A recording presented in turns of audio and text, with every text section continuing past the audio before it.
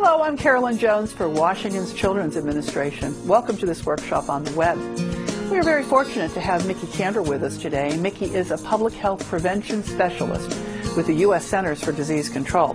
He's currently assigned to the Washington State Office of Maternal and Child Health as a mental health consultant. Although some children in foster care have serious mental health problems, there are ways to promote mental health and prevent more serious problems from occurring. Originally developed for physicians, Bright Futures contains information and resources to help you navigate and understand your child's behavior. This is an opportunity to be proactive and to help your child develop to her or his full potential. We hope that you find this workshop helpful. And again, thanks for spending your training time with us.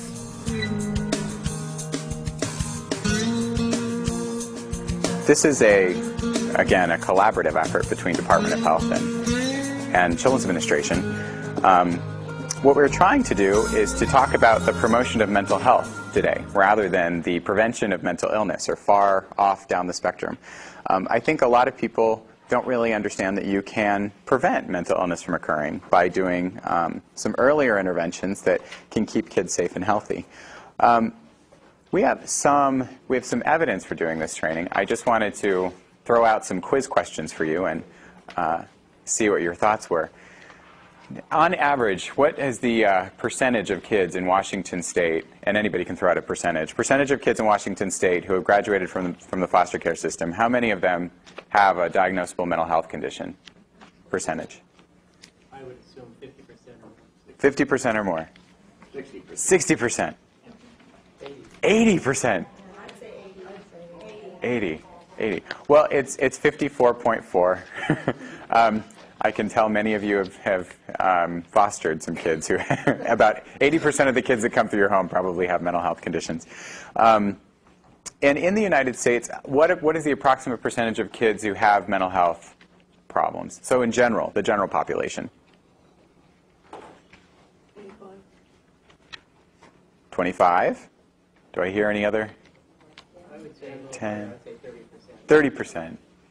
50. It's 20%, so it's 1 out of 5. And about 5 to 9% of kids, so here's 20, here's 5 to 9%, have a diagnosable mental health condition that impacts their ability to live their daily lives. So you have foster kids, 1 out of every 2, and then you have normal kids, sorry, I shouldn't say that, kids in the regular population, 1 out of every 5. So there's a pretty big disparity in terms of kids who are mentally ill in the foster population versus kids who are in the general population. What is the number of placements a foster child will go through before his or her mental health begins to go downhill, on average? 3. Any other takers? 2, 5. I love this, great. It's like a bidding game. It's 4. And on average, kids in foster care, about 63% of them remain in the home that they were placed in the first year. So it's pretty easy to switch around often. So that's why we're talking about this stuff today. And you as foster parents are, and supported allies, are folks who can provide some kind of resilience for them. In the Federal Review of Child Welfare Programs, that Washington State underwent, as well as many other around the country, the finding was that if foster parents knew how to access mental health resources, if they knew about mental health, period, that they were less likely to have disrupted placements. Duh. Because people know how to access services and to alleviate some of the problems that people might experience in foster care. So that's kind of the impetus for what we're talking about today, and we're also using the Bright Futures reference material that's in front of you. So one, Kristen's going to go over mental health promotion, honoring the assets of our foster families. We're going to introduce you to the Bright Futures materials. These are these lovely toolkits that are here in front of you. You're going to break off into small groups and work on a couple of things in them so you get familiar with the materials, and you're going to report back on what you find out. Lunch today is on us, so you guys don't have to go out to Jack in the Box or wherever else around here. And so far, the lunches that we've had have been pretty good. Then in the afternoon, I'm going to do an overview of common conditions impacting kids in foster care. We don't often talk, we're not going to focus a whole lot on treatment issues today because treatment is sort of at the other end of the continuum. We want to do prevention and promotion, so the earlier end. Then we have a panel of community partners. We have 5 community partners who are coming in to do a mental health panel for you guys. That includes an RSN person, a school psychologist, a foster care assessment program provider, a school nurse, and I believe one more professional. And what I challenge you to do is, you see these yellow baggies that are here up on these tables, is to come up with at least one question for the mental health panel, because these folks know about mental health services in this area, and we want to make sure that you get your questions answered, as opposed to that video store phenomena. I don't know if any of you ever walk into Blockbuster and you knew exactly what you wanted when you were at home, but the moment you walked through the door, it just totally slipped your mind. You had no idea what to do. So you ended up looking through all of the aisles to find your video, and then eventually you just settled on Beetlejuice or something great. So anyway, in order to curb that, that's why these cards have been put out. They're around the tables. And please put them in these bright yellow baggies. So I challenge you to come up with at least one question each. Then we're going to do a break, and then Treehouse, which is an organization that works on foster kids and education, is going to come in and do a presentation on 504 plans and IEPs, on how schools can help promote mental health of kids. And it's a great presentation. So any questions about the agenda before Kristen begins? Okay, well then we can go ahead and get started. Today we're just going to be exploring some of the mental health promotions and introducing you to some of the tools that are available to you. Mickey did mention about the books that we have. We are going to be using them today, so you'll get an idea of how to use them. As foster parents, we struggle a lot with how to help our kids with different issues, how to better their mental health in issues of, because a lot of these kids, as you know, come with from families that don't have a lot of support for these children. So it's up to us to start to develop some of the changes in their lives. And a lot of the families don't know how to help their self-esteem or other areas like that. So we're hoping that these tools will help you out with that, and to also remember that these kids, even if they're young, one thing that I've noticed with my daughter, I have 2 girls that were both babies. They're half siblings, and I noticed that with my 6-year-old, who's now 6, she has started to develop some different mental health issues, some of the things that we weren't expecting, because I've had her since she was a baby. So sometimes you don't realize what's genetic that might come, and it was good to have some training, some understanding of what to look for and what to do. So hopefully these tools will help you out with that. Let's see. So we also want to better understand the strengths that these kids bring and that you bring as foster parents, and also the strengths that your team might bring. As you know, we talk a lot about teamwork in foster care, where you have the CASAs and the social workers and the teachers and the foster parents and the children themselves, all part of a team. And it's important to pull everybody's strengths together. And so we want to also focus on that. Let me ask you what you think of this statement. When I feel mentally healthy, I feel what? Happy. Okay. So Mickey's going to write some down, so if you can just kind of tell me what you think.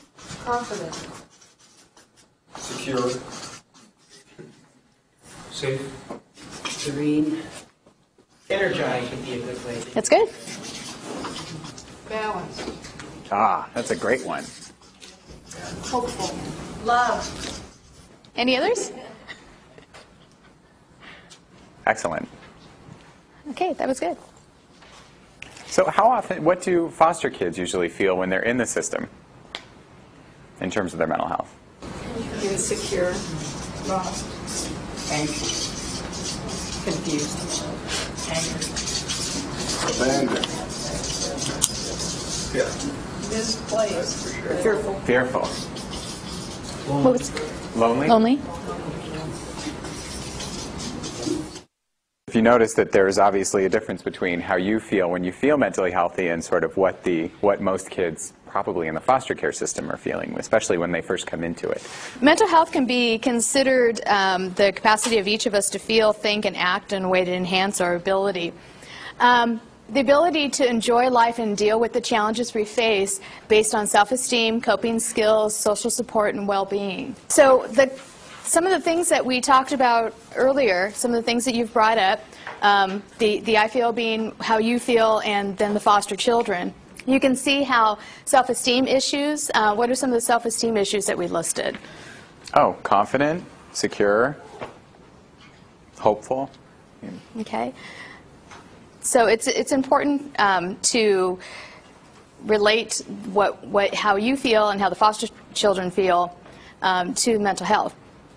Yeah, I mean, if you notice, these things that kids can develop based on whatever it is whatever their circumstances, these things can keep them resilient against mental illness later on. And notice when you mention these things, how well these things particularly jive with those particular skills that kids would develop.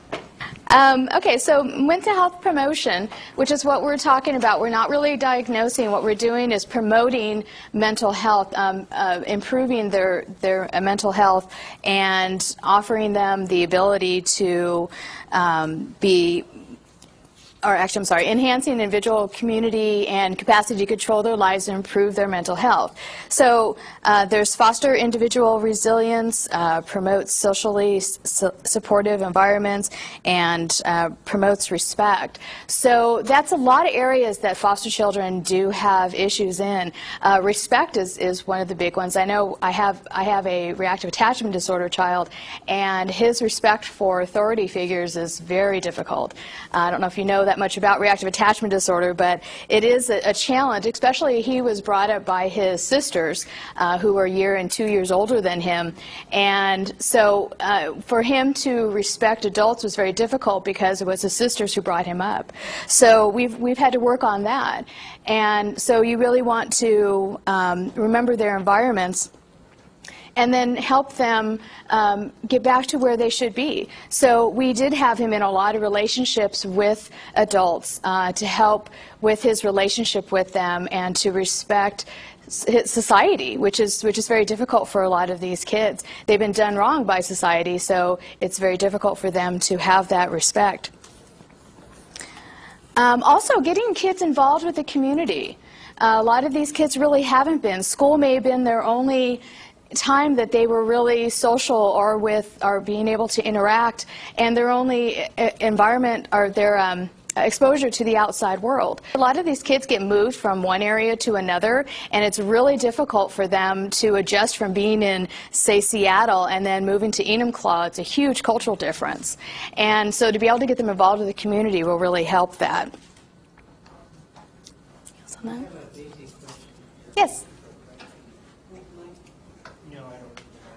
I think one of the issues that I've seen that's took place over the years with the foster care system is that often or not, most of the children, except you get the earlier ones, but most of the children end up are older. And so it's kind of like a two-step problem. I know you say we want to prevent these issues before they become a real issue. Clear, that's the best approach. But often or not, there's not enough efforts put on, even after you get an older child, and how to really help this child. And so I am glad that this process is taking place. But there is like a two-step difference. Well, there is a point of identifying where their delays are or where the areas that they really need help with, and then seeing where there's a difference between normal behavior and what's beyond, where you're going to need professional assistance. Wherever that may be. The foster kids that I help raise is definitely older, like 7, and show me a child at 7, and they've already got a tremendous amount of problems and been identified, but we don't know how to really resolve them. So. Mm-hmm. Yeah, it's shown once they hit the age of 6, it's harder and harder the older they get to be able to give them support. But a lot of this is also going to introduce, I know as being, when I was a new foster parent, I wish they had information like this. I know from the pre-service that we had, even in '99, which isn't that long ago, there wasn't a whole lot of training involved with, they threw out all these different things. Well, there's, attachment disorders, and there's, this or that, and they really didn't go into any detail of, okay, So what do I do? And I was a brand new parent. I never even had kids of my own. I never even babysat. So my husband and I went into this. We really had no clue, even, normally what do kids do in a normal family situation. And we sort of made it up as we went along. And so at least having the understanding of, well, this is what you can do to help promote this. And it would have really been helpful if I could have just opened a book that said, okay, how do I deal with my child who's angry? They're sitting there screaming and yelling at you, and you're just like, okay, what do I do? Because as a foster parent, you're really limited on what you can do. And you want to have those skills ahead of time. So I'm really glad that there are some new foster parents in here. And I know that there's some veteran foster parents in here. And so it's never too late to know that. So if you can familiarize yourself with how to build their self-esteem, or how to help that respect level, understanding boundaries and things like that, because it's something that they're not used to seeing, can really help. And then you can start narrowing down on, okay, this is not normal. When my son was really having issues with respecting authority, and there was manipulation issues going on all over, I kept thinking, okay, this is not right. And I had no clue what reactive attachment disorder was. And so there's a point where you see, okay, this is not what is in the book. This is not how you would expect normal children to act. So that's when you start seeking professional help from there. And so you're going to get to the point where you're going to find what you can work with, and then what you're going to need some help with, whether it be a psychologist or a therapist or the teachers or social workers, but there's somebody in there that then you're going to need to bring in help. So I think you have to first identify where the issues are, which is, as a foster parent, this is where we have the biggest advantage, because the kids are in our home all the time. But it also is a disadvantage of having so much experience. I found myself overanalyzing my kids. And okay, there's a problem here. Oh, I better take her to the therapist here, because this isn't right. But you wind up overanalyzing. So I think it's really important to understand what's normal. I think it's important for you to understand how you can help and support these children without having to bring in professionals. And then you're going to assess that there's a point where you're going to need a professional involved. And I think that's what you were kind of talking about with the older kids, that there's a point where you're going to need professional help. So you really don't want to diagnose these kids yourself and try and deal with it yourself, because you really need that outside support. My son dealt a lot better with a therapist. Once we found one that he could relate to, he's gone just unbelievable changes that he's made. He still will always have issues, but at least he's on the right track to really be able to be in society. My daughter's just starting out, getting some of these issues. She's got some ADHD issues, and she has impulse control issues, so she steals a lot. And so this isn't something that we promoted. Let's go steal things that we want to make you feel better. It was what was internal for her. It was, I'm depressed, I'm sad, I miss my friend who's not with me anymore, whatever it may be at the time, and she'll see something that she wants and she takes it, and it just doesn't connect, that you just can't do that. So for her, we've been working at it, trying to figure out, okay, how can we we were very positive, praising her when we can, when she goes through a day where she finds another way, some tools that we've given her to deal with when she's sad or what to do. She does a lot of coloring and drawing. She talks to her teacher. She's got a great relationship with her teacher, but she's still, when she gets really depressed, that's what she'll do. She'll go and steal, and then we have to deal with it then. And we do have a professional helping us at that point, because we know it's not something that we can then do. So so that's what you're going to run into, is you're going to find those stopping points where you just got to move on to professional, get your team involved to help out. But with these tools, I think that's really going to help you to be able to assess that better. So one of the most important things, which is a lot of times the hardest for us as foster parents, is finding our strengths, finding our own strengths, finding strengths in our team that we work with, as well as finding the strengths in the children. And if you think about the kids, well, actually, let's look at this. What's right with you is more powerful than what's wrong with you. What do you guys think of that? It is. Anybody But- disagree? I disagree with that. I could easily look at it the other way and think that the things that are wrong could definitely, impact and supersede the good impulses. So even though I know probably in social, the mic was here. Maybe in social welfare circles you want to always emphasize the positive. I'm not sure that psychologically even that's the best approach. Because it may be that those few things that come up over and over and over again, like your daughter's thieving, I have a foster kid who lies all the time. Frankly, that's causing so much havoc in us trying to deal with him that I really have to say in his case that some of the things that are wrong with him are the things that really need to be addressed. And it's true. And obviously there are things that are wrong that you do need to be focusing on, and it does take over. One of the things that affected my daughter with my son was that we had spent so much time dealing with his issues that I was actually not giving her the time that she should have had. And it affected her by then her behaviors coming out trying to get my attention and copying what he was doing. And being inexperienced, you learn that the hard way, that's what happens.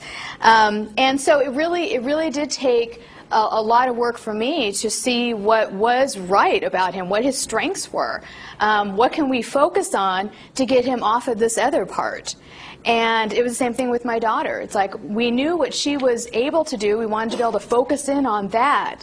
And so that she could get that attention she needs, that time with us she needed, and to be able to promote the right things in her. But it's true that the wrong things do stand out. Yes? Yeah, I think what he's saying is really true, though.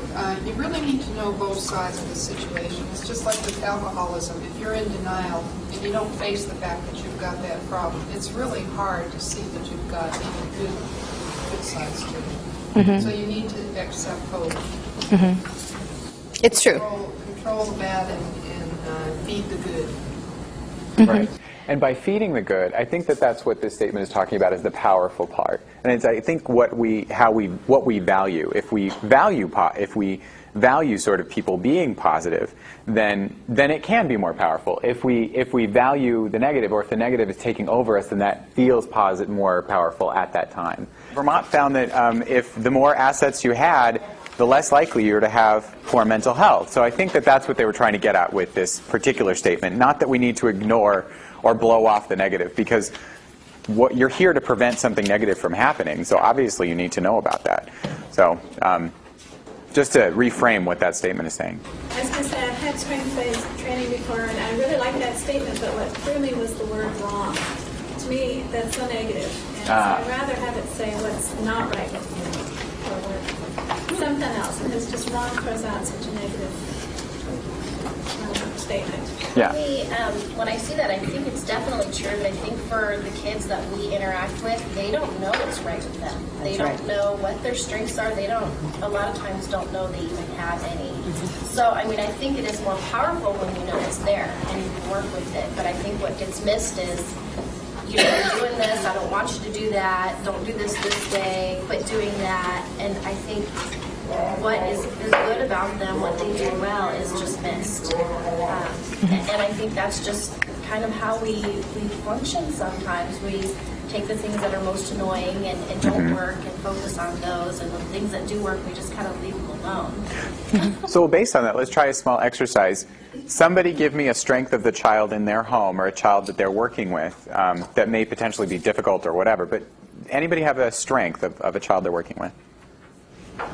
I saw two sisters yesterday, and I was very impressed with the way that they interacted with each other, because you think siblings, and you think they bicker, they fight, they punch each other out, they pull each other's hair, and these girls shared with each other, and they had come out of a very neglectful environment, and I was very impressed with their ability to help each other. Excellent. Next. Perseverance. Perseverance. Did I hear another one? Determination.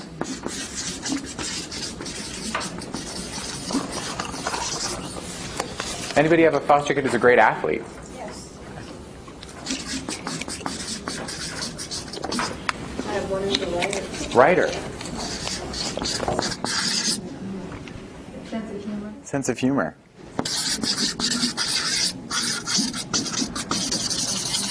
Humor is so important in our job, isn't it? Mechanic.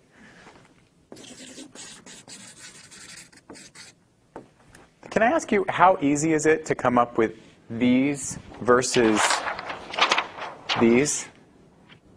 Can anybody comment about whether it was more easier to come up with these versus the ones we were just talking about?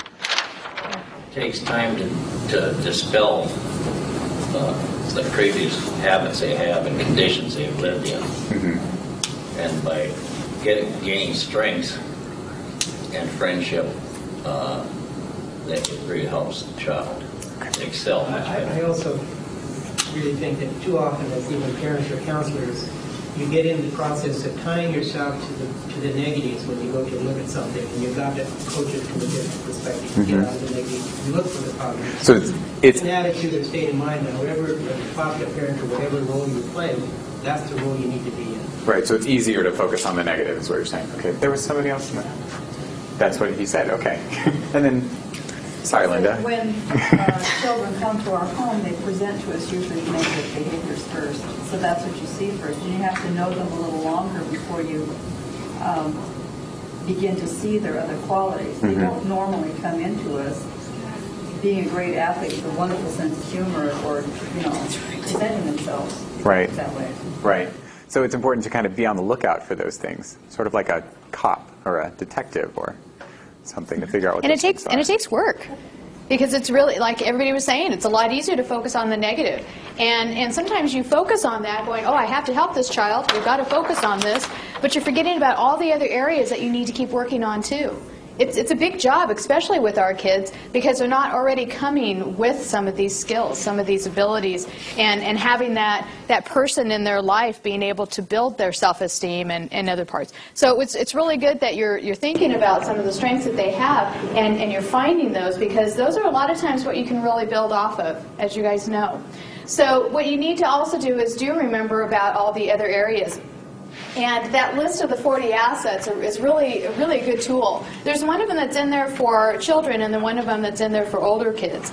And so it really is helpful to kind of go through this list and see. It's about support, empowerment, boundaries and expectations, constructive use of time, commitment to learning, positive values, social competencies, and positive identity. And there's a lot of areas that you kind of forget that you should be focusing on. And this is what's going to help all the other areas of their life. So it's really important to get a look at that, get that in your head. I know when I went through Love and Logic training. Anybody else do that? Love and Logic training? Oh, you guys got to do that. It's a great training. It was actually a training that was developed for reactive attachment disorder children. But it's great for just everyday life. It really gives you the skills to be able to give children choices, how to deal with different issues that come up. And one of the things that they have you do is, as a parent, is you can write down some of those things that you keep forgetting, or the answers that you want to give them when they say certain things. My son was really good at manipulating, so he would constantly say the same thing over and over again to kind of mentally torment me. And so I would have some automatic responses that I would say, and it would kind of throw him off because there's something totally out of the blue. And I had little Post-it notes around the house, so he knew that I would say them. So it's kind of an interesting way of parenting, but it really is useful. And I was noticing that a lot of the things that are on this list are part of that training. But there's a lot of other great trainings out there on parenting and dealing with different issues. But as I was looking through this list, I was realizing, wow, I'd forgotten about that, and I should have been looking at that. And so, take a look at that list. These are some of the strength-based approaches. Some of you mentioned, for example, supporting mastery. So I heard somebody say writer. Being a masterful writer is something that if you develop skills in. Being able to identify strengths. As you mentioned back there, it's hard to sometimes and it takes a while for you to finally get them out, but eventually, I heard from you earlier, sense of humor. So you can at least identify something. And then start with what's right, focusing on sometimes, even though it's very difficult, building on those strengths and making kids aware of what they can do correct can have a profound impact on how they feel about themselves later on. I do want to let you know that I recently completed a statewide children's mental health needs assessment, which is no small undertaking, but we did find that there were certain factors that really influenced how well kids fared in terms of their mental health. Sorry. So can somebody tell me the number one thing that protects a child's mental health? Yes. Yeah. It's a relationship with a responsible adult, somebody who cares greatly for them and that the child knows cares for them. So that's why these trainings are so important for foster parents and CASAs and whoever, is because you can be that person. You can be that source for them. So what we want to be aware of is their development. This is emotionally, physically. I did notice that when my son was placed with us at 5½, he was very small for a 5½-year-old. It was very interesting. And then as we were able to connect and help him build some strengths in different areas and work with a therapist, he started growing. He's like really big now. So it's amazing how your mental health can really affect you physically and emotionally too. Continual change and growth. Obviously, it was mentioned that about my daughter and how more she grows, other issues are coming up, other things are coming up. There are changes. You know that each developmental stage brings a whole new issues, different things to have to deal with. The importance of relationships. As they get older, there's obviously when they're babies, a relationship with you as a parent, their siblings. Then they grow into going to elementary school, and they're going to be dealing with teachers and how to deal with their peers and how to deal with neighbors. We live in a great neighborhood. We happen to live in the back of the neighborhood, so we don't have very many people from the outside coming in. So we're really involved with our neighbors in our particular community. And trying to teach my daughters about, well, we know these people, but we don't know these people. So being safe and relating with other people. And then there's also the fact that, my daughters are adopted. So we've always, introduced them to their birth parents when they were older, as in, you had birth parents, which we called for my daughter my daughters to be able to understand, is we had her tummy mom and her forever mom. And so that's how we were able to introduce that to her. And so it's a continuing to understand that relationship and how, well, yes, you're not going to see her again, but she, is your tummy mom. You have other siblings out there. We've had one in our home before who went with his birth father. So she remembers that. So there's a lot of relationships, especially with our kids, that get very complicated. My son has 2 older sisters who were adopted by another family who live in Colorado. So my son would talk about his sisters, and my daughter would go, okay, but I'm your sister. So there's a lot of different relationships in there. So who here knows what a quinceañera is? Yes. What is a quinceañera? It's a Hispanic tradition for girls when they turn 15. Sort of like a wedding, it's a big fiesta. They become women. Right. It's the transition for Latina girls to go from young girls to young women. So if a girl at that age, if a girl in the Latina culture does not experience a quinceañera, what are some of the potential repercussions for her later on in terms of culture? Well, if she's never been raised in the culture, she won't know. But if she's part of the culture and she doesn't, she'll feel odd and left out and like she's not like anybody else. Mm-hmm. Maybe she might even be developmentally stopped at 15. Yeah. So just one thing to keep in mind is that with culture, it's always important to keep these things, when you're thinking about mental health and culture, is that some things are not always pathological. They just might be culturally related, and that we need to make sure that if we're looking at other cultures, how to view it through a culturally appropriate lens.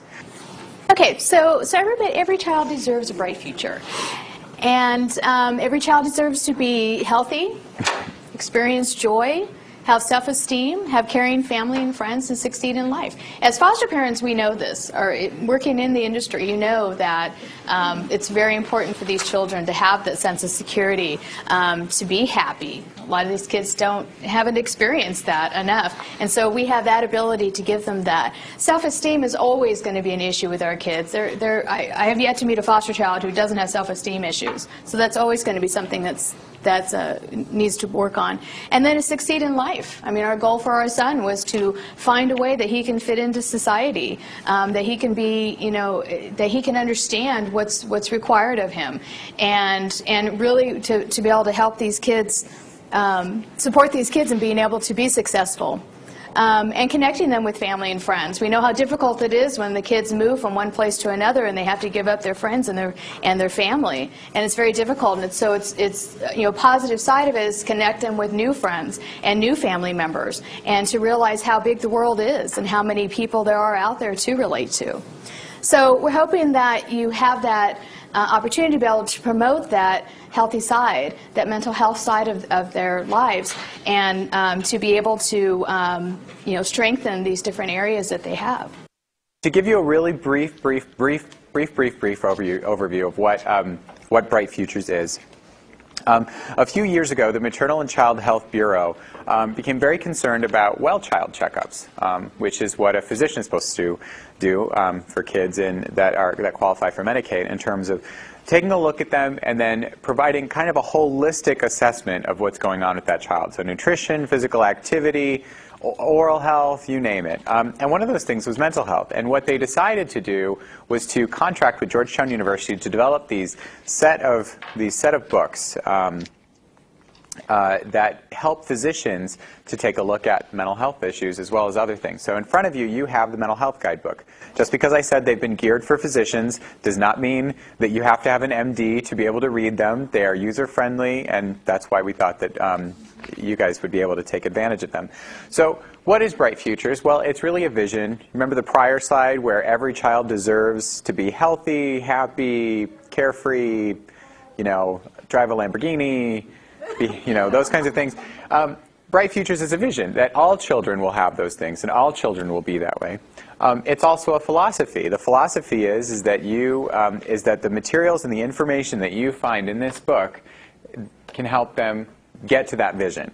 And then a set of expert guidelines. These things were not created in a vacuum. Maternal and Child Health Bureau did not contract with a guy named Bob to go sit in a closet and then write this book. This was done in conjunction with a number of people who are experts in their field in terms of child development and mental health. So they really know what they're doing. And what I'm trying to say is that there's some credibility associated with it.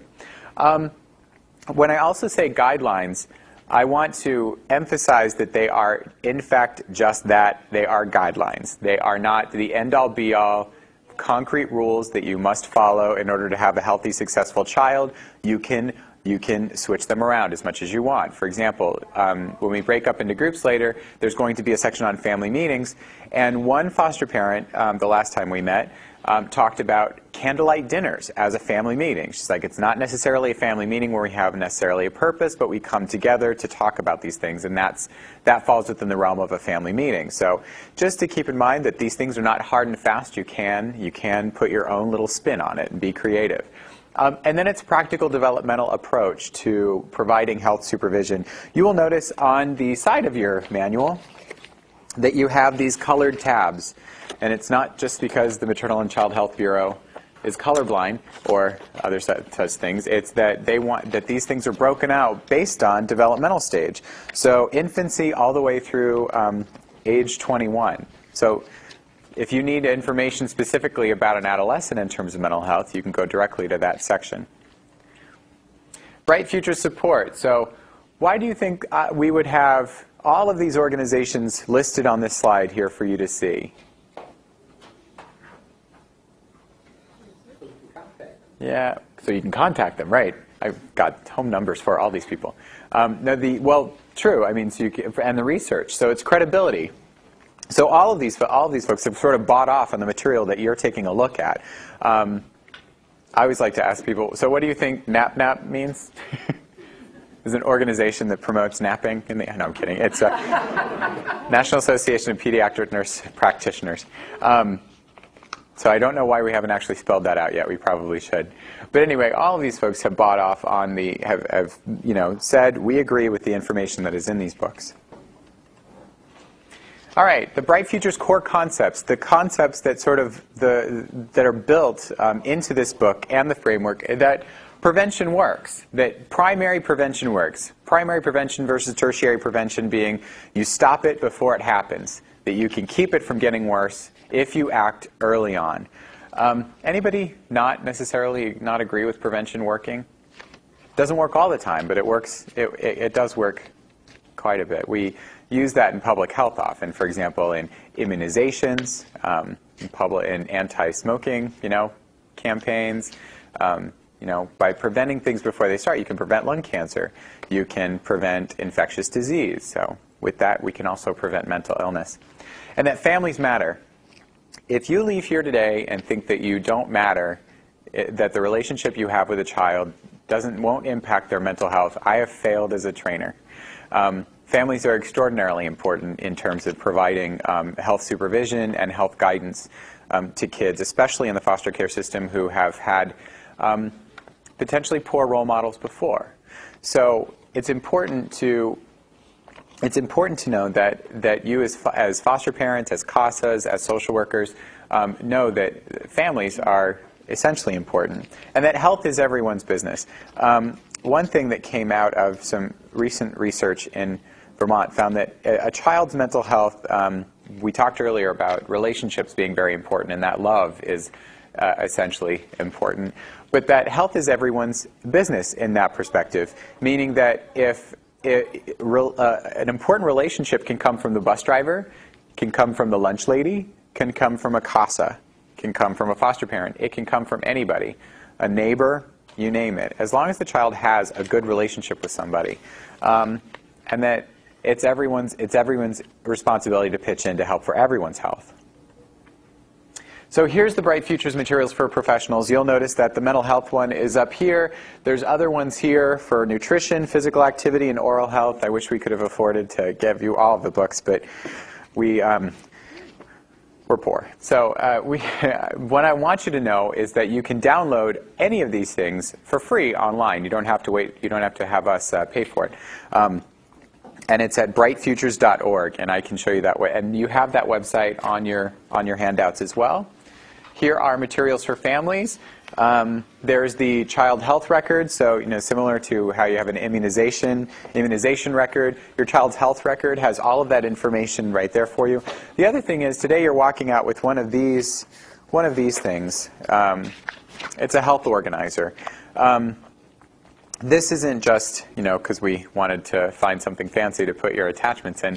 It's so that when you have a child in your home, you can better organize their health information. How many foster parents get every single piece of medical information and social and health and mental health information possible in the history of a child when you get them? Never. Okay. Anybody? Nobody. How many CASAs get? How many? Yeah. How many? Right. Exactly. That information. They don't. Exactly. It doesn't happen very often. One thing that we wanted to make sure when we were going through the curriculum advisory panel is to talk about the ideal world of what you would get as foster and the reality. And the reality is you don't always get this information. Wouldn't it be great if if the placement just before yours gave you this afterwards and said, the child's been in my home for a year. Here's all of their health information. And I've gone over it with him or her, and they know that it's in here and it's available for them. And I've taught them how to be good stewards of their own care. So rather than focus on, what we can't have, what you can do as foster parents is start being the historian with them as well, which I think is great for CASAs, because CASAs don't change with foster kids. They stick around with them even through placements. Go with the child when they grow out of the system? It's up to you. I mean, if you want to keep it with you and then take all the stuff out and then use it for another child, it's your choice. You can do whatever you want. This is your gift from us, so you can choose to do that if you'd like. And there are other things here. There's encounter forms for families. That's the only thing, unfortunately, in Maternal and Child Health Bureau that is in Spanish. Everything else is in English. I know that there's some efforts to try to put it into different languages. At least I know there's some concerns out there, so I know they're trying very hard. All right, and then Bright Futures in Practice Mental Health. These are the materials that you see before you, and it's pretty much focuses on health promotion. And we're going to talk about some of the skills and toolkits that are coming with it. So just FYI, this is sort of like your reference book. So think of this as kind of your textbook. You know, when you're a kid, you have your reader, and then you have your workbook. So when I was second grade, the nitty-gritty city, I think, is what I had, and then I had my nitty-gritty city workbook. So essentially, this is going to give you the information that you need.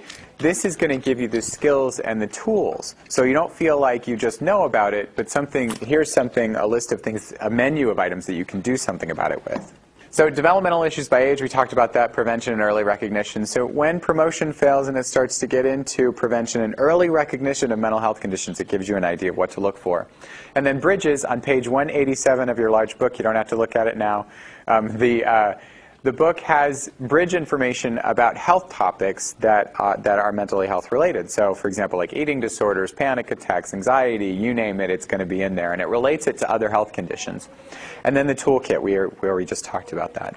So internet resources, these are the ones that you're busily writing down a lot. What I would recommend is if you go to any of these at all, go to this one, because this is the one that has all the PDF files for you.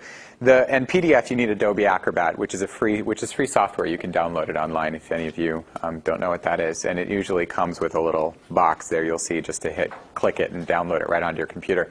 Bright Futures at the American Academy of Pediatrics.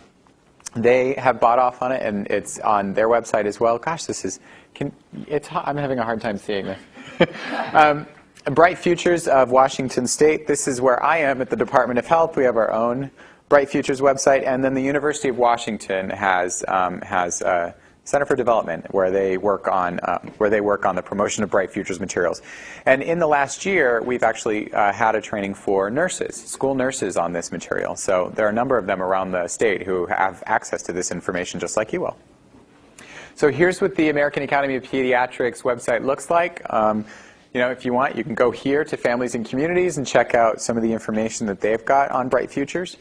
And here is this is the website I said, if in fact you visit any of these websites, go to this one, because this one has oral health, mental health, nutrition, physical activity, all of those other things that you can do to promote your child's health in general.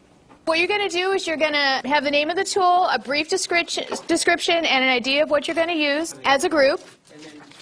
And then if you need an example, there's one on the next page. And then we're going to come back and you're going to present as a group what you found.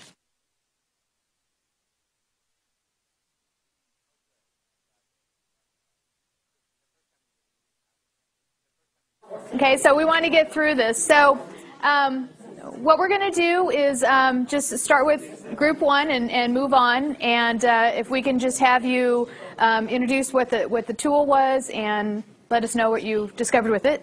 Our first one was the family meeting, and it's a set time to communicate with each other. A weekly meeting, perhaps. What page is that on? 104. 105? 105. So if you wanted to follow along.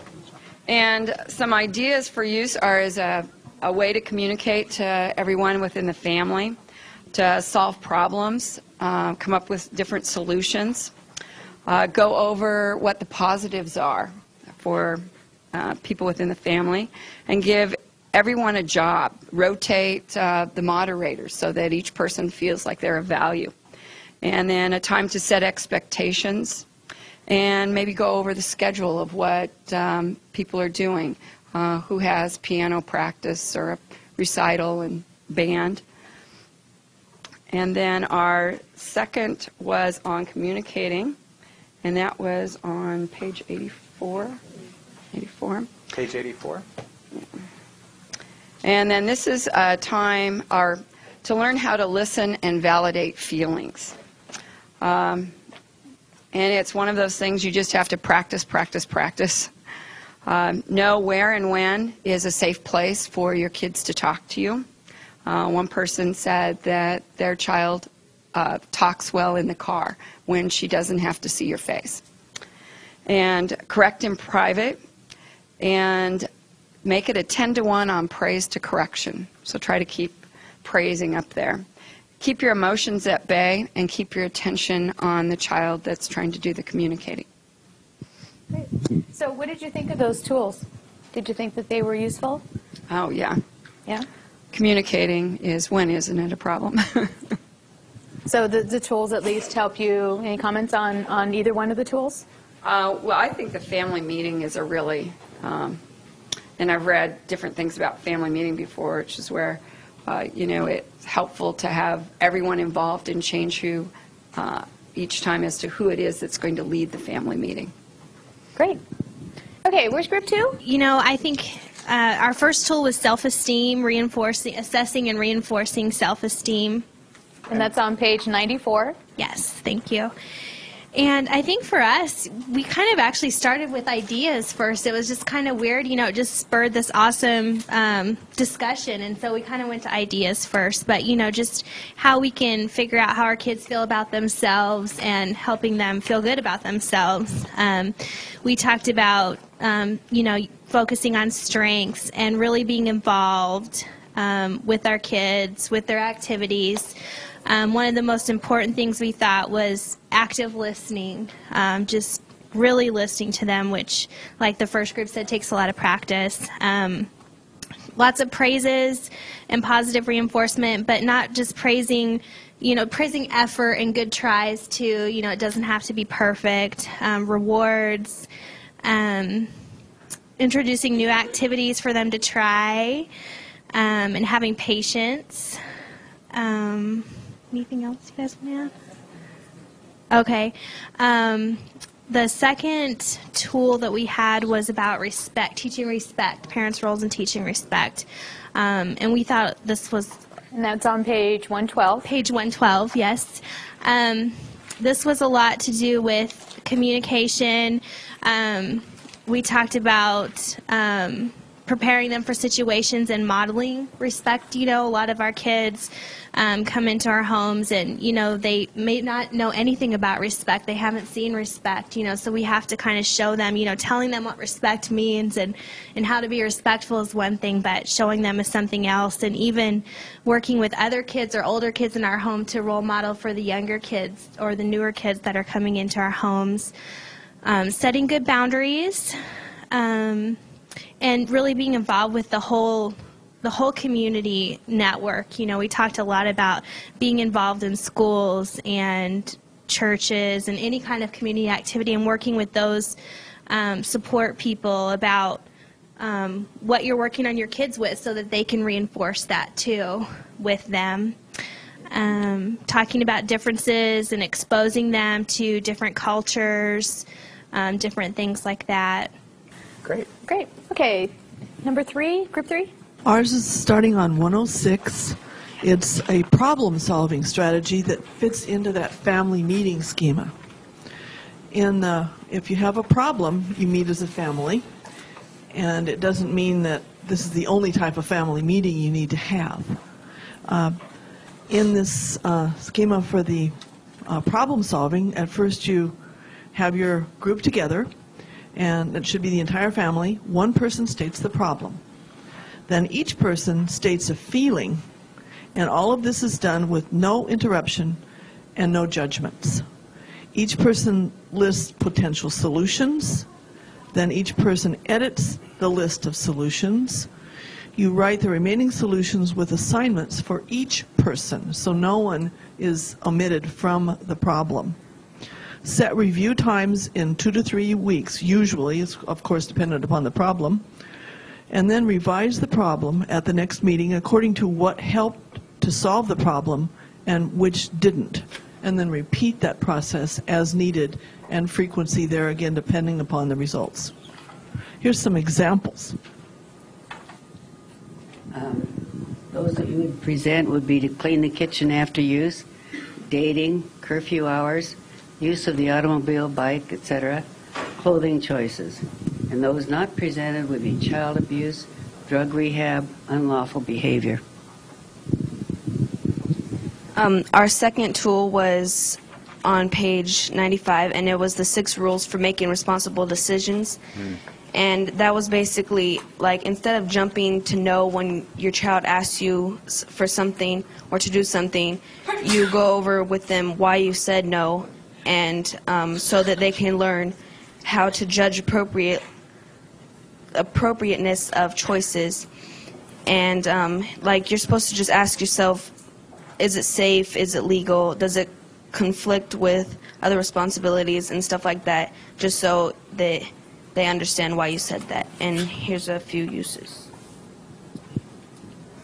Some uses would be extracurricular activities such as sports, a job, hobbies, social activities such as dances, dating, makeup wearing, clothes styles, and then social responsibilities and privileges such as driving or seeking medical advice. Sometimes foster parents throughout these trainings have come up with their own guidelines to add to this. And 6 rules for making responsible decisions. One group said, we'll make 7, and that is the 7th question is, can I live with myself once I've made this choice, sort of like the overarching one. Any other particular, have any of you used problem-solving strategies in your own practice or in being a foster parent? In my own family, I had the brilliant idea of accepting a much higher paying job in Alaska. And I was single parenting at the time with 2 teenagers, my own 2 teenagers. And so I decided to present this at the family meeting. I was immediately overruled because they had felt they had too many transitions in their life. They felt stable, they needed the continuity, and they were quite willing to do without financially so they could maintain emotionally. So Mama didn't always win. Okay, what are we on? 4? I can't count today. Yeah, I'm just serving as spokesman, but our group was Pat and Joe and George, and I'm Michael, and we all had feedback. And we basically took the tools and then just decided to discuss what it was that we practically did in situations. So it went from the page into our own experiences. And the first things we came up with was, well, pages were 102 and 135, but I kind of want to get away from that. The first thing we came up with was preventative tools, because that's part of the idea of this of the seminar. And we talked about discussion first in preventing anger, in having dinner table discussions, talking with kids once a week. I think you recommended that, George, as I remembered it. You talked about getting together, having these little discussions, and then also in giving the kids an option on different things. So you don't force them into a corner immediately, so that kids know that there's an option. They don't have to just do it one way for one size fits all. So that was sort of our preventative approach. Now, we were the angry group, and so one of the things I really enjoyed about our group was we talked about the warning signals. And this was composite, loud voices, swearing, facial expressions, watch those, whining, crying, frustration, all these different emotional vents. And Pat mentioned stomping down the street, stomping in, stomping out. So these were actual warning signs or telltale signs that you might look for before something happens. Mm-hmm. And I thought that was really an important piece of the puzzle. We all did, actually. So then we went from there to talk about what to do when it happens. And we said, first of all, the adults must stay calm, that you keep your voice low, you don't raise your voice, you don't rise to the same level of activity that the child exhibits. Mm-hmm. So you simply, you need to use your own calming techniques to begin with to get them to calm down. So you don't want to up the ante physically and emotionally. Part of the idea was, I think Pat mentioned it, and I think Joe, everybody mentioned, was maybe moving them physically out of the zone wherever it's happening to a different place. Mm-hmm. And that can be distracting for them. They get thrown off. Mm-hmm. All of a sudden you go outside, you're playing catch, you go out on the porch, you sit down, you're in a whole different physical situation, which I thought was a really good idea, to get them out of that immediate physical confrontation, whatever it is. So moving into a different zone. Pat amazed me by saying that sometimes they would go out to the car and sit in the car. And I thought, gee, that sounds really dangerous to me. But she said, no, get them in the car. You can talk to them in the car. Maybe that's a good calming place. It's non-threatening. It's a non-threatening place. Which I thought was just an idea that never occurred to me. I guess on impulse, I would say, don't go into the car. So good for you for mentioning it. Don't go in the car. Turn the key with the garage door closed. Is what okay. Don't go in the car and aim it at right? No. Yeah. Please don't. The other thing is, people talked about this as part of the listening skill. It's mentioned on page 135, is to let them vent. Give them a chance to say what they have to say without co-opting them and cutting them off, because then it takes away their expression, whatever was the source of it, which I thought was really important, is to just let them vent for a little bit. And that doesn't mean physically vent, but to verbally vent, which just seems like a very good technique before you try to do any kind of intervention. George came up, or no, actually I think it was you, Joe, that mentioned, here's another thing that hadn't occurred to me, but physical touching, but in a very gentle way, a gentle hand on the shoulder, or maybe a gentle hand on the back, nothing extravagant, but simply a way to let them know. And Joe even mentioned hugging them. And this kind of was interesting to me because it almost was counterintuitive to maybe dealing with somebody in a physical situation, is that if you could deal with them in a positive physical way, that might help diffuse them. So I just love the fact that people came up with these different ways of approaching things. Activities, let them know that you love them.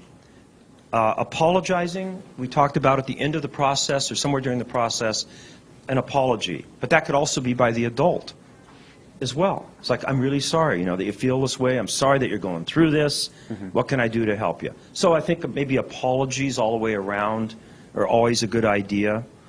And so what I wanted to say, I think what I noticed about our group was, and what is missing in this manual, mm-hmm. how to handle anger, is it doesn't tell you what leads up to the anger. It doesn't tell you the symptoms to look for. What's missing here is it doesn't show you what precedes the anger. So I really like the fact that we came up with these telltale warning signs that you might look for, mm-hmm. so that you don't just get landed on all of a sudden and say, well, where did that come from? Yeah. And that's missing. It's not even in here. Yeah, I think that what the book is trying to do is to handle the anger itself versus the actual catalyst, and getting mm-hmm. to the anger itself, the source of it, is why you're actively listening to them, why you're saying that you love them, why why you want to make sure the communication is open so you can get at that original reason. Because you're absolutely correct. If you don't figure out what exactly is the catalyst for the anger, you might as well be banging your head against a wall, because you're never going to get anywhere. Oh, the other thing would be, don't bang your head against the wall. Right. I'm glad you brought that up. Don't bang their head against the wall, and don't bang your head against the wall, because then that's head banging, and we don't want to encourage head banging. Earlier, I had said that these are just guidelines. These aren't necessarily hard and fast rules for making sure that your child lives a productive life that you have as foster parents and other support professionals. You have the ability to come up with ways to use these guidelines within the context of your own experience. So, removing a child from a situation that is potentially even more angering, just by virtue of being in the house and having the situation happen in that very space, sometimes can be just the thing that motivates a child to remain angry. So, taking them out of the situation. Excellent suggestion. No slam dunks. No slam dunks. Right. And it's amazing, if you were brought up in a completely different type of family environment, to where you had parents who didn't overreact with anger and things like that, and then you become foster parents and you get these children, and you don't realize how angry you can really get. And so even learning yourself, I had to learn that with my son. I had no idea how well he was able to push my buttons. And people talk about that, but I mean, my button it must have been huge, because he would touch it every time. So my husband and I had always worked together, because he was one that could always stay calm, and he would walk by scratching his nose when I started getting into a debate with him. And so we always had these kind of cues. But I could always tell, when he was going to get angry, or my daughter will start getting angry. And you do. Each child is different. You start learning things like that. That we can express our anger, too, mm-hmm. and still communicate well with kids. When they get angry, there is a catalyst for it, but you have to validate their anger first and then figure out how they can deal with it. Because a lot of times they don't feel they have the right in the way we approach it as adults. They have to be validated first. Instead of saying, well, you shouldn't be angry over this. This isn't right. You know, they have to be validated in there and then figure out how to solve that problem and go from there. One of the things that you had mentioned, or your group had mentioned about, because your concern was, how do you separate, I'm not, as parents, I'm not angry with you, I'm angry with your behavior, or you know, whatever it is that you've done. I'm angry with you and I'm not going to knock you down on the floor. Right, exactly. And I think that what your group also said was saying, I love you unconditionally, but some things that you do really press my buttons sometimes. So it's important to delineate, you know, to try as much to, when you're trying to discipline or talk to your child about any of this stuff, to make sure that in this category is their behavior and in this category is their person. And to try to keep those separate, because sometimes it's hard to do that. I have found that it's always important day by day to show them that you love them. An automatic, you know, in some ways, small ways, big ways, doesn't really matter. But to show them that you love them, so when they do get angry at whatever it is, whether it's you or something else, no matter how they act out, they know they're safe and they can come to you. And I think that's an ongoing process that you just have to do it on a day-by-day basis, even if everything is great, just to show them that you love them. Mm-hmm. And then they'll feel safe coming to you. Mm-hmm. Yeah, and that takes a while to build up. You know? Yeah. Yeah, and it can't just be intermittent or kind of convenient, you know. No. Only when you get angry. It's unconditional. I love you.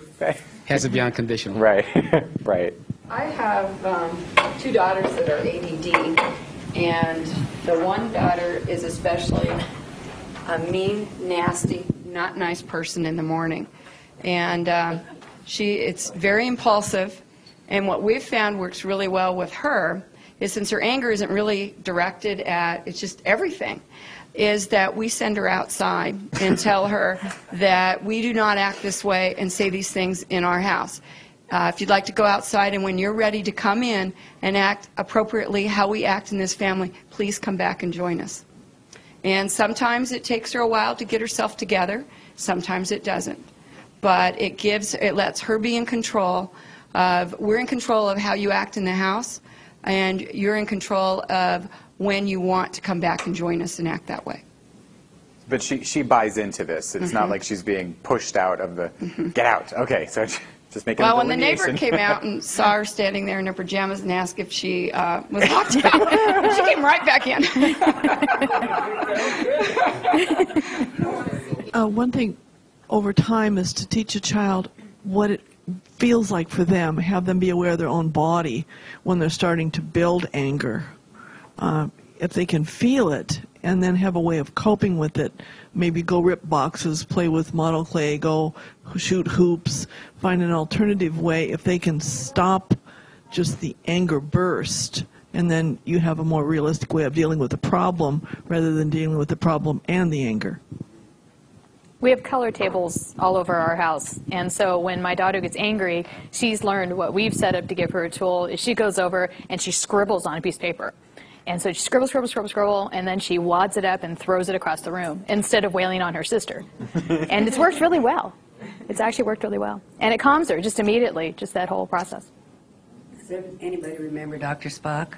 Oh, yeah. He recommended milk or calcium, and I'd make my girls that were fighting at that moment stop and have a calcium pill, and they worked marvelously well. Just to stop and have a calcium pill? It actually changes their mood. You mean like if they're angry and yelling at each other, you say, stop, take your pill. Yep. Hey, whatever works. A chill pill. Every child is different. Well, it's sort of like a placebo effect. It kind of goes along with that. Okay. Any more thoughts about it? Because we could probably talk about this all day. And you're going to find a lot of tools out there. Linda kids me all the time with pre-service about like Super Nanny. I watch Super Nanny a lot. And there's a lot of tools in there that we've been able to use that will You know, that you can curb the anger that's happening and then also show the love at the same time. It's phenomenal that I've tried a lot of these techniques, and they are amazing. So there's a lot out there. You just kind of have to open your eyes and see. Yes, it does. And it is the naughty mat that makes the difference. Okay, we're on number 5. Well, we kind of did a little compilation of talking about fears in early childhood and tips to address anxious child.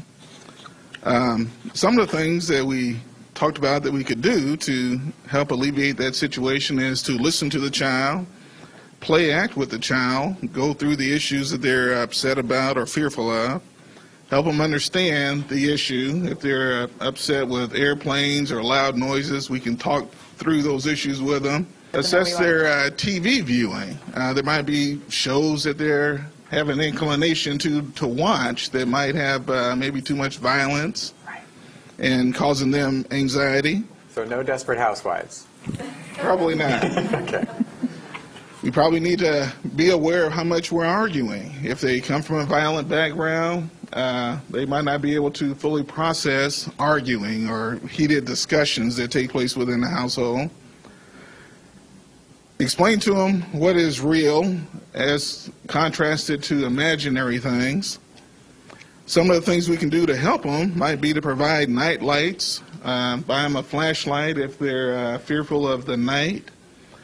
Encourage them to draw these scary things, these imaginary things, or even write stories about the things that are causing them the anxiety or the fear.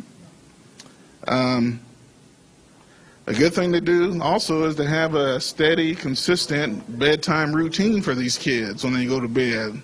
A certain time to go to bed, maybe a glass of milk and cookies or whatever, and just keep that consistency with them, particularly in the nighttime when the fear usually arises. That's excellent. So let's talk a little bit about the media influence. How often do you guys feel like media has an impact on enhancing kids' fears? Probably pretty significant. It does it to me. Yeah, all right, even cartoons. Not only fear, but their anger management. They get so much on their Nintendo or whatever their games that they go out the door with methods of coping with anger that are not appropriate. That are not very conducive to. Sure, exactly. I don't know if I may have mentioned this or not mentioned this. I work on the weekends as a psychiatric social worker because during the week I don't have enough to do. I have any of you ever seen The Princess Bride, that movie? Yes. Oh, all of you. Oh, great. It's a wonderful movie. I love it. It's a great flick. I really enjoy it. And so we put it on for our patients who are, they're adults. They're all over the age of 18. And despite that it's a wonderful film, there is a scene in there where somebody is put into this torture chamber, and he's got these, things on him, and he's in pain. And several of our patients couldn't watch it. They had a really tough. We had to turn it off immediately. So now I've been very hypervigilant about what I allow to be shown on the unit because of these same reactions. For example, Harry Potter. I've read all of the Harry Potter books. I love them immensely. But sometimes the actual films themselves can be quite scary.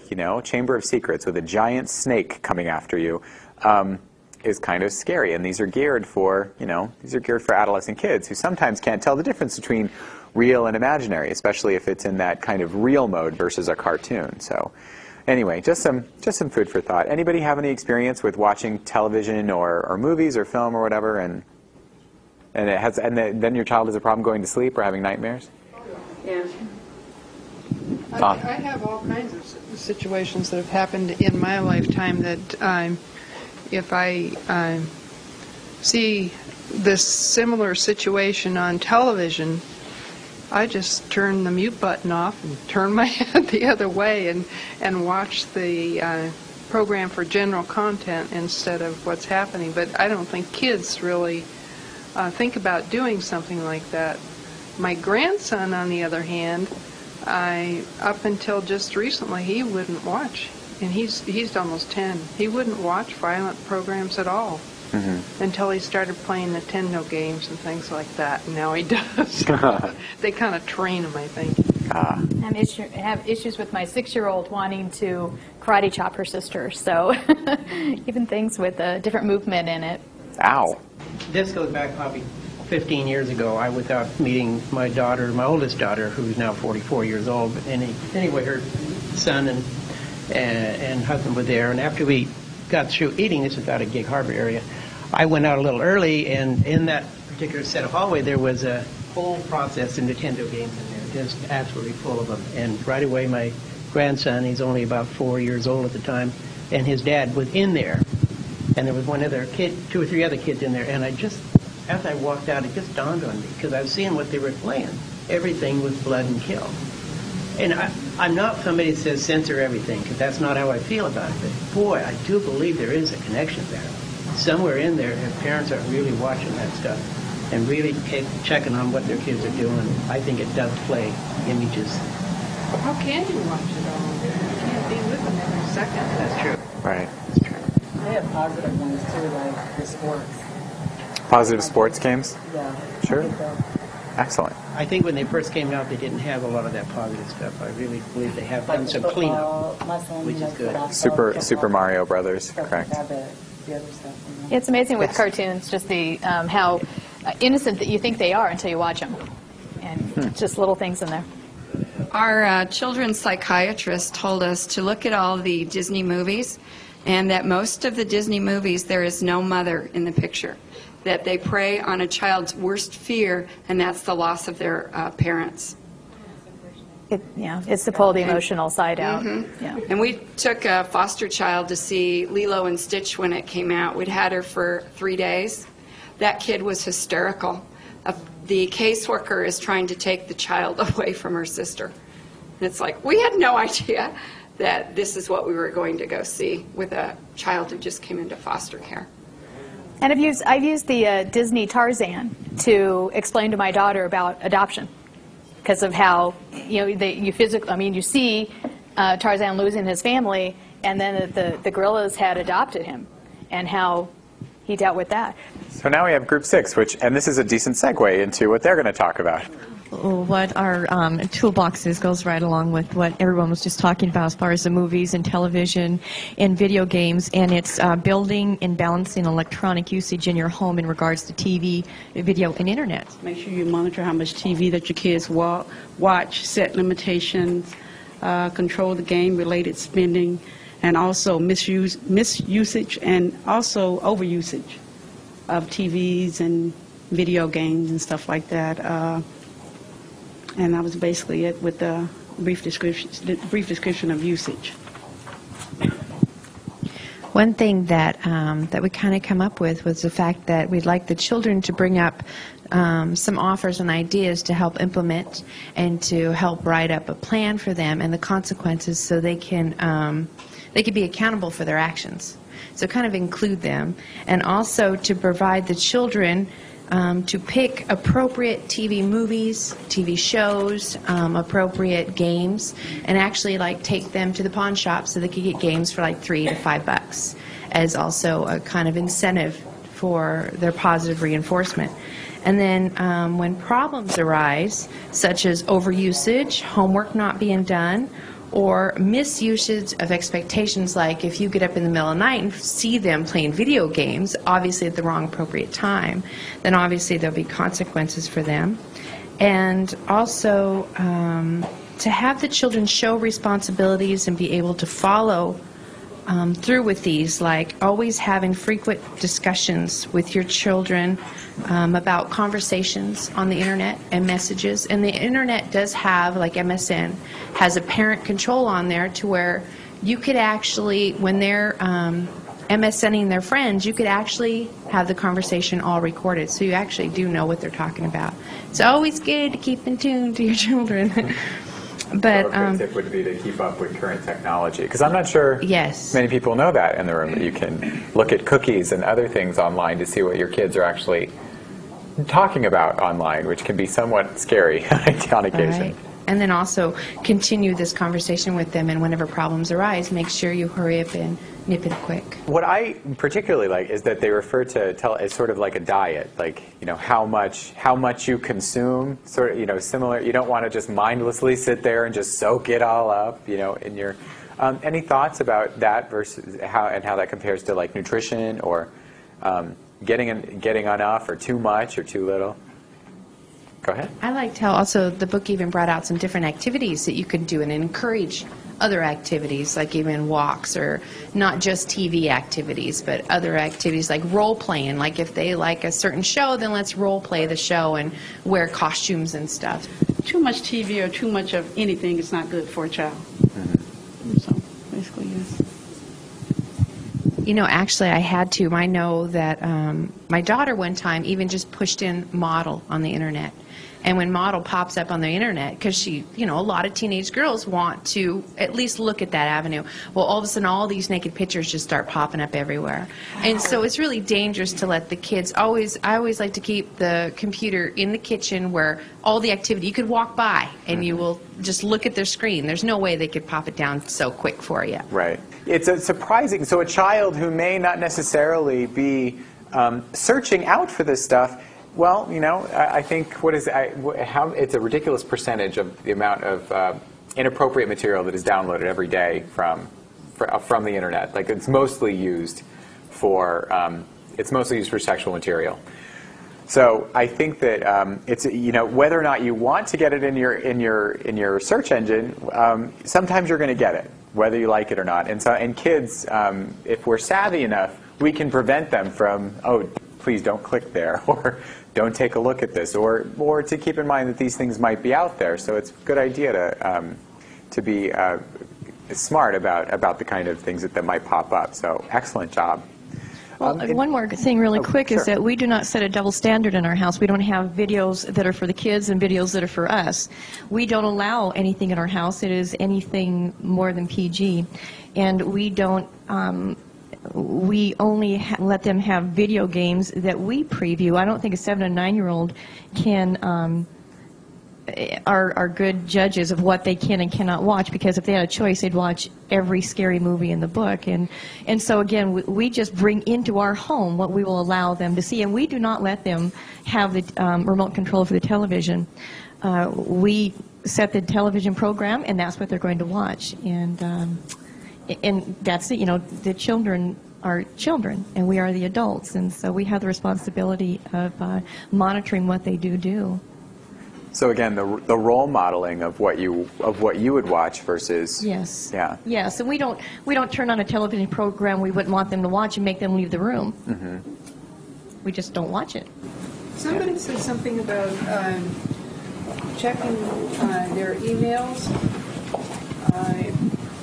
I think you have to be real careful when you do that kind of thing, and just maybe scan for particular words that might be a warning, you know, like if somebody's always threatening murder, or always using the word kill, or words like that, rather than reading the whole thing, because you really are getting awful close to invading privacy for the older kids especially. Right. But a lot of it's encoded now.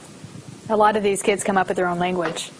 Yeah, and their own codes. Well, yeah, my son had that a lot. You can't interpret it anyway if that's the case. Right. I ask my kids what words Do you? Oh, you ask? Well, that's Yeah, good. but agreed that, you know, if you've got a child who's an adolescent, you know, especially at a time of development when they're trying to assert their independence, they're not necessarily going to be too jazzed about you reading their diary or their emails or their private stuff. So yeah, excellent. George, did you? I just had a comment. I made a mistake several years ago. I let one of my foster kids, boys, have a computer in his bedroom.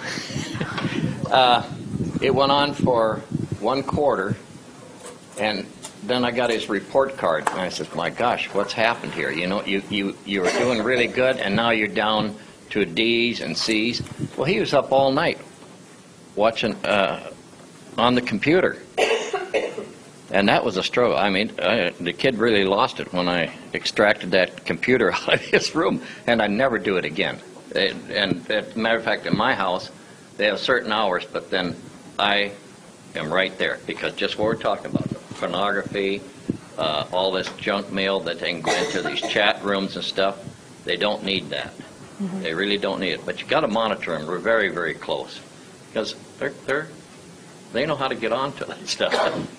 Our biggest challenge in our house is our grandparents, because they keep wanting to buy them computers for their rooms and TVs for their rooms, and it's like, no.